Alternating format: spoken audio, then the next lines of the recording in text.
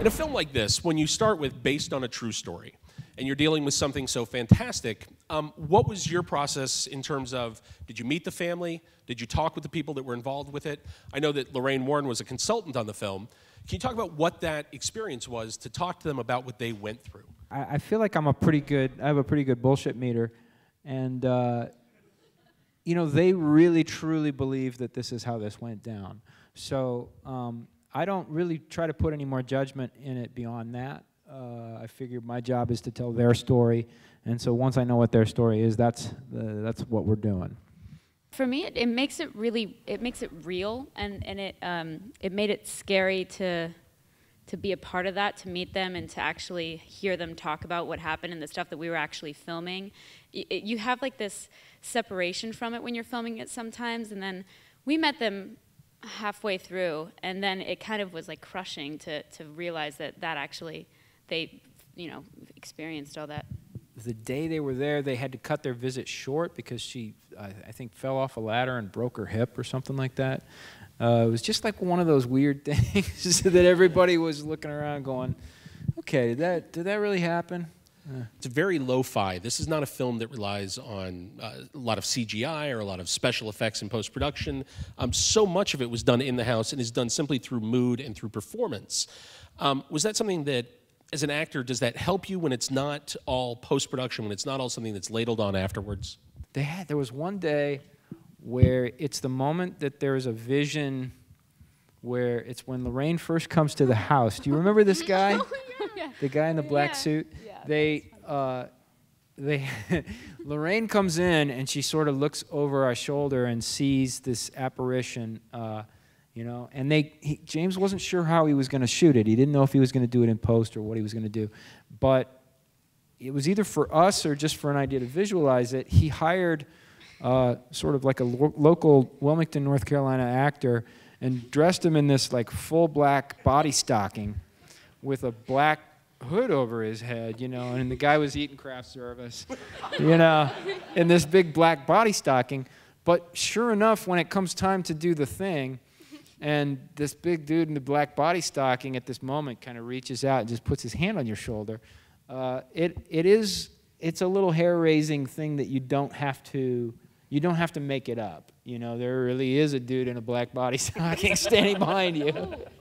We had the hardest time with that. Yeah, when he was kind of like dancing around us. Yeah, like that's what it looked like.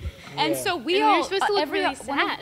All of us girls, we were supposed to be so depressed and sad and scared, and we were all just trying to not to laugh because it's a bunch of young girls with this guy like doing these weird looking dance moves, and it was hard. That was the hardest thing for me.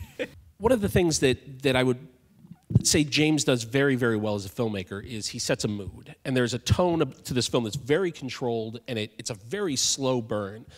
Is there anything that James does to get you guys to that place on the set that sort of sets that mood for you? They built that house. That house was built, you know, on a stage. We had two of them. We had the one that was exterior, and then we had the one that was for the interiors. It's built on a soundstage, but it's a two-story house, the whole thing. So you knew the geography. When you heard the noise from, you know, upstairs and down the hall, you had to run upstairs and down the hall, and the camera work really took advantage of that. And it's it just makes it feel so much more visceral, both to us and I think to the audience, than if you chopped it all up into little set rooms and then used cuts, you know, to get back and forth in between them. One thing that I really like about James and all of his movies is he works with the same people and a lot. And he's very visual, so he'll come in and he'll say, this is what I want. And all of them kind of know how to implement that in their own departments.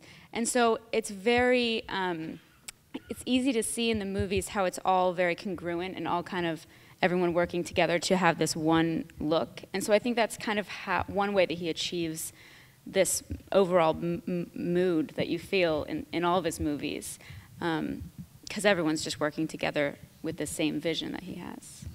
To create because you guys have a real great sense of family, especially in those early scenes when you're moving in. It's very casual, it's very relaxed, but it feels very grounded. Like you guys feel like a real family. Was there a lot of time to work on that, or was that something that kind of on the fly you guys had to build? That was all acting. We actually all hate each other. No, I'm actually going to give some credit to that's actually in large part due to these two girls right here. I kind of arrived on, so a lot of times if you're an adult, working with kids, part of your job is to like go, okay, kids, we're gonna like pretend like we know each other now, and it's gonna be fun, and we're gonna, you have to sort of like break them in and get, but these two, kind of from the word go, really took the three little girls just under their wing, and it literally kind of blossomed into a little family unit overnight, and Lily and I remarked on it. We just really got to kind of stand by it and watch and go, oh, this is a family I'd be really proud to have raised this family. This is, and it does involve a lot of extra hours on the part of these two professional actresses who maybe at the end of the night don't necessarily want to, go color or go hang out and watch TV with. I love to color. There you go. So yeah, it went a long way, I think. The cast of this film, that's one of the things that immediately grabs you. Is you don't do a ton of horror films. Lily is not somebody who does horror films typically. What about the material spoke to you on the page? Was it the approach? Was it the sort of serious nature of it? What made you say that this was one that you felt really good about being part of?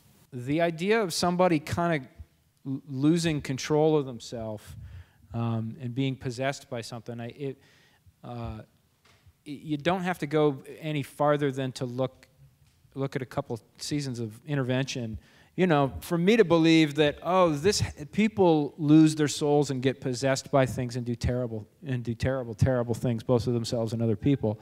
And there is a moment where they can be reached by the concerted efforts of the people around them who love them, can reach out to them, and then in that moment, you have to appeal to a higher power, and it's touch and go whether they're going to come back or not. So to me, going into this, I really believed that we could tell that story, but scarier.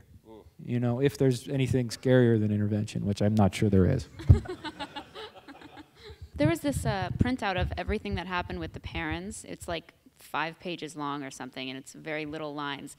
Every time, like the date of every occurrence, and I don't know who did it, but it was like given out as research, and it was horrifying. Some of the stuff, it was just like my closet door would bang 3 times in the middle of the night, and then I'd just go back to sleep. And that was like every night for. I mean, it's unbelievable all the stuff that they experienced. I could tell the film was working when the guy next to me just kept saying, "I'd burn the house down. I'd burn the house down. I'd burn it down, and I'd leave." Yeah. Well, it's the first rule of real estate, though. You just can't get everything you want, We got to watch it with you and with two of the younger girls did. The littlest one didn't, but we watched it. I think we were more scared than them. We were like huddled up next to them, and they were just giggling. But it was. I knew it was going to happen, but the suspense is just so perfectly. With the music and everything, when the clap really got me. Yeah, good pacing, I think, really does a number on you, because it doesn't matter that what's. I was a little slow on that. I'm sorry. You did it, but I dropped it a little. Got to work on that. Good pacing is really fantastic. Because it doesn't matter that what's coming. Watching it, I knew what was coming, and it almost made it worse because it just takes so damn long to get there that it's, it was scary. It was scary to watch. It was hard for my wife to watch too. When you make a film like this, you have real religious iconography on the set, and you're dealing with issues of real faith. And is that an uncomfortable, or what does that do on the set, and how is it for you guys as performers? I always try to treat everything with a healthy amount of respect, just because. You know what I mean? Just because it's probably important to somebody. So I might as well. So I really think that this movie, in a weird way, it's really about faith.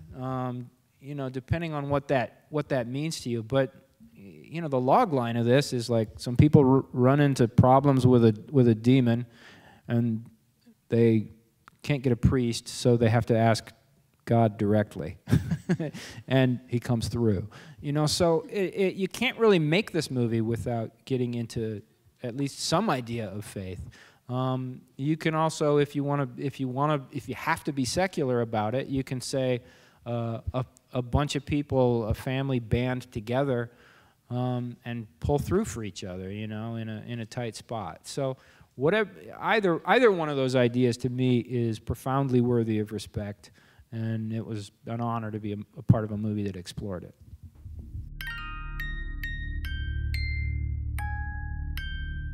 For breaking entertainment news and more, follow @HitFix on Twitter or visit hitfix.com.